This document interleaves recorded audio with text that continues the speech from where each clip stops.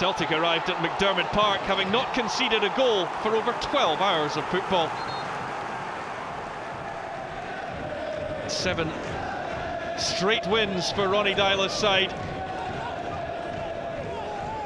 This is beat on. And he goes route one, and it might well work. It's Leigh Griffiths!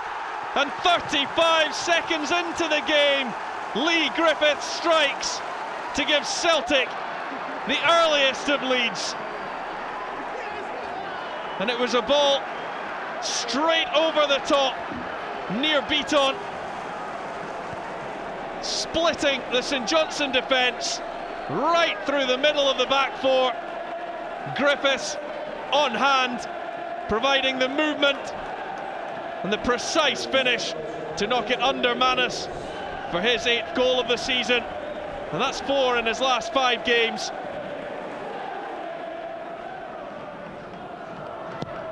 Johansen goes deep towards Van Dijk, and Griffiths was just a couple of yards out, but Manus was grateful to see this ball end up in his grasp on the goal line. Celtic and Griffiths coming close to a second. St Johnstone have just 1 defeat in the last 8 games at McDiarmid Park. They've won 6 of those. This is Denier being forced backwards, and he's loose with the pass. O'Halloran for Chris Kane. Well, that's not far away from the equaliser.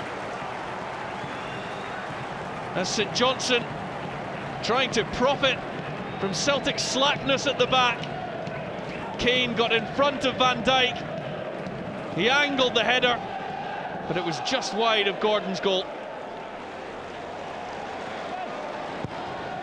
Mackay-Steven calling for it and having to come infield, but he now finds Leigh Griffiths. Manus is there once more though. Hit with power from Griffiths as he continues his contest with the Northern Irishman in goals. Mackay-Steven blocked, may have hit his own player there. Back it comes, it's Gary Mackay-Steven! What a save that was from Alan Manus, top drawer stuff. A fine shot from Mackay-Steven, and that was Manus at full stretch. Brown turns, beat on. It's nicely done from Armstrong to Griffiths to Johansen, and they've got their second. It's brilliantly worked from Celtic, and they're 2-0 up 7 minutes into the second half. Armstrong to Griffiths to Johansen. The ball never touched the deck.